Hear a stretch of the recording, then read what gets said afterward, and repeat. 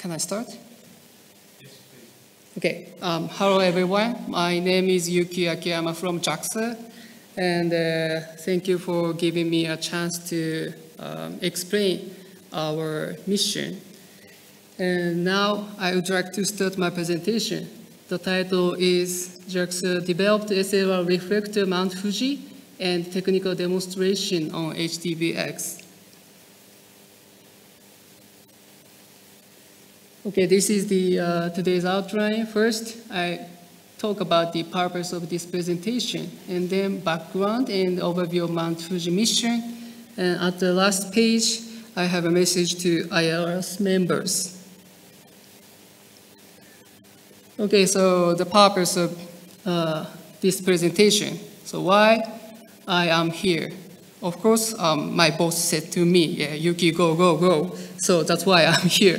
But my main purpose is to explain Mt.FUJI mission, for which IRS SLR campaign is essential to achieve its goal.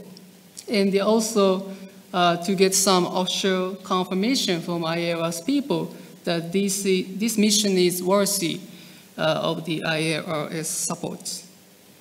And now I am struggling to write mission support request, so maybe I can submit soon.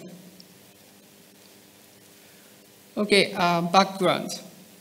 Of course, as you know, space situation getting worse and worse in these decades, and the importance of ADR and SSA is increasing. In ADR, especially ADR, it is important to grasp the orbit and rotational motion of space debris before approaching to the space debris. So radar and or optical observations are a common way to do this, but not sufficient resolutions for orbital altitude estimation. So JAXA is focusing on SLR to grasp, understand the orbital and rotational motion of space debris.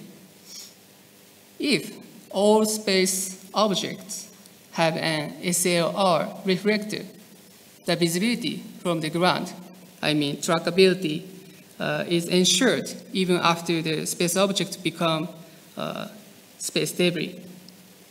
And then we can keep a better orbital and rotational motion understanding. However, conventional reflectors are huge and heavy and expensive, because that is for special purpose. So this is one of the causes not so many satellites have an SLR reflector.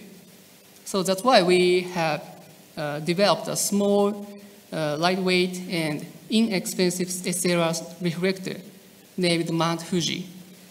This picture is, of course, Mt.FUJI, and here it is some specifications.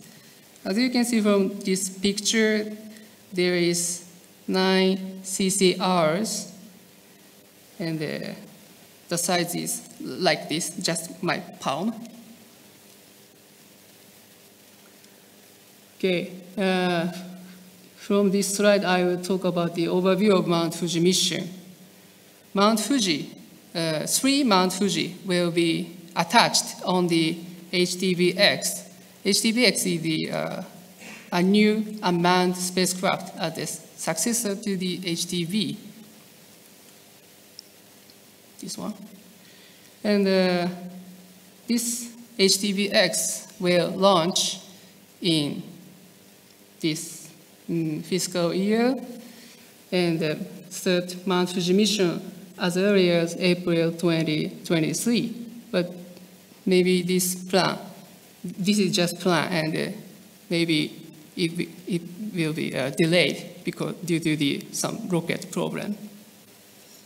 The missions of the HTV-X are here, and of course the primary mission is to transport the cargos to the ISS, but the second big feature of this HTV-X is they can provide experiment platform, and there is technical demonstration phases after departing of ISS, and 3 different missions will be demonstrated in orbit.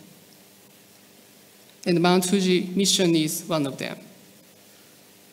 The objectives of Mount Fuji are here. And first, of course, to verify Mount Fuji performance in orbit. This can be easily verified by detecting return signals. And the second objective is to evaluate the accuracy of SLR-based attitude estimation using true data. True data means telemetry of HTV-X.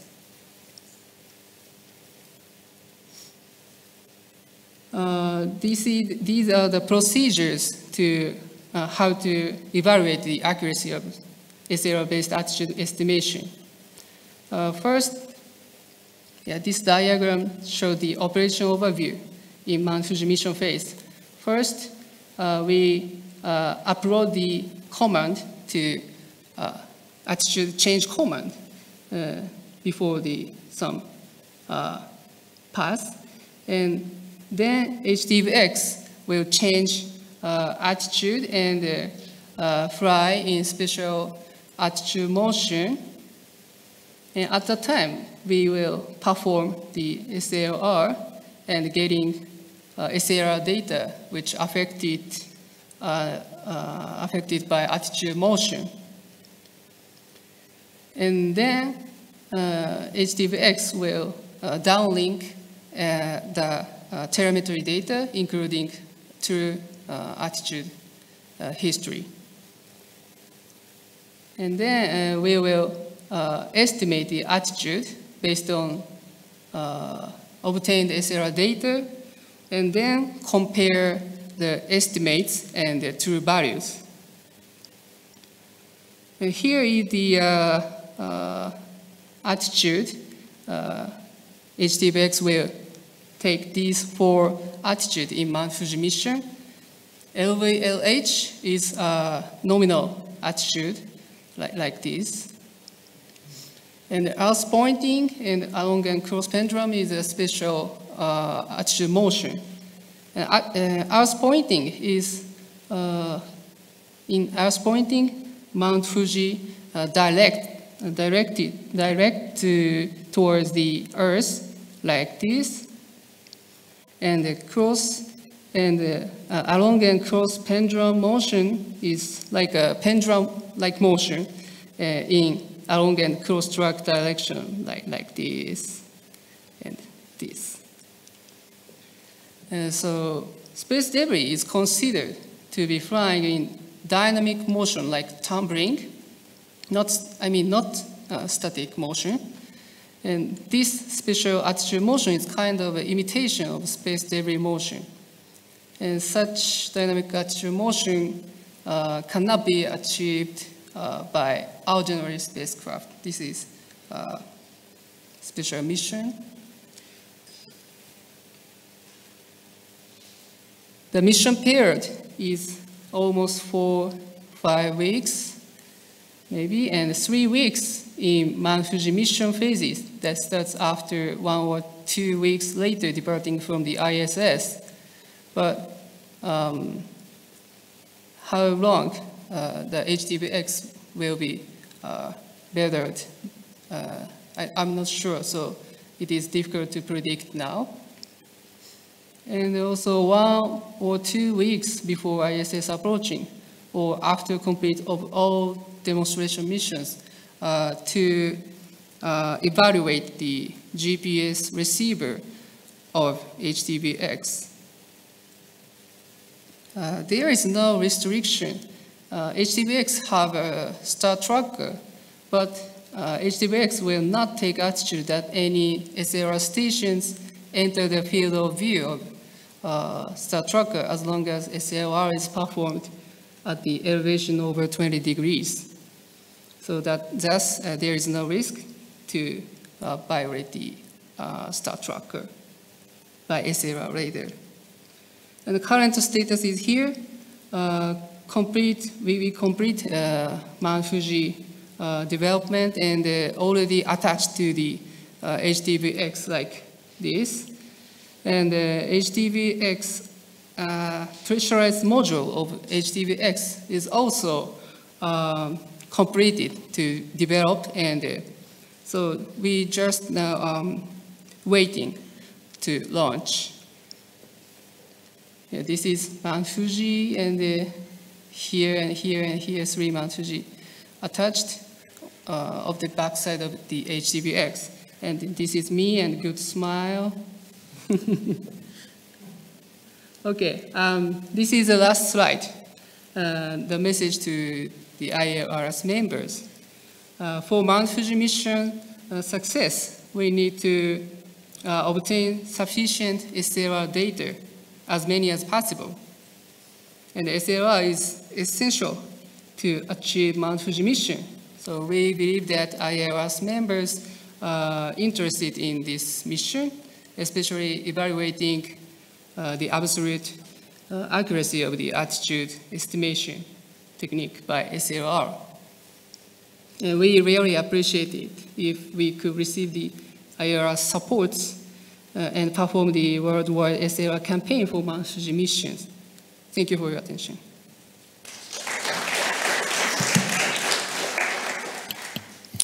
Thank you. Do we have some questions from the audience? Okay, please speak slowly for me. My English is not good. Could you say something about the observation strategy? So in your diagram, you had 2 stations observing simultaneously. Oh, no, just that is just picture.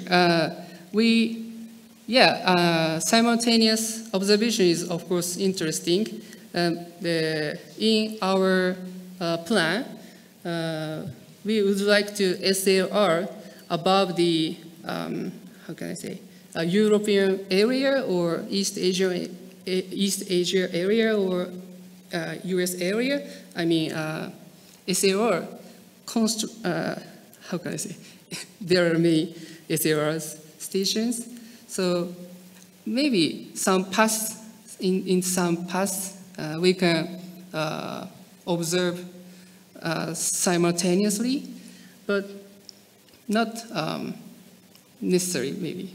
Okay, you don't think that that's necessary for the attitude determination? Yes, yes. Just one single station. Thank you. Yeah.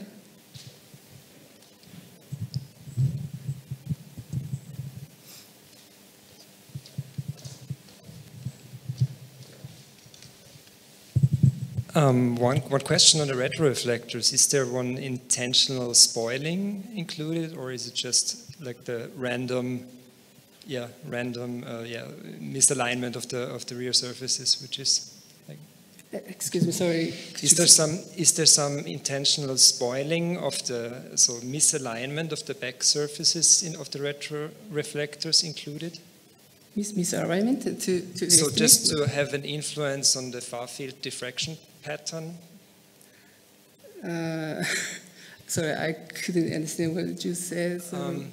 You know, we for dedicated missions, the retroreflector end surfaces they are misaligned with respect to each other. This is what I was wondering if there's something included. Sorry. Spoiling. But maybe we can talk afterwards then. Yeah, sorry. Do you have a feel how you're going to provide predictions? No, excuse me, sorry. For predictions, CPF files for tracking? Oh, yeah. We will deliver the CPF files to the. Okay. Yeah. And that'll be based on the telemetry, presumably. Yeah. So I just worry you've got a very short time to do all the experiments. You can't afford for the predictions not to be really good right from the beginning, because you're not going to have long. But, Okay, thank you. Thank you. Yeah, particularly if you're moving it. Space station. If you're doing adjustments of the orbit, then we'll need new predictions. Yeah. Okay. Sorry. Yep. Thank you. Thank you.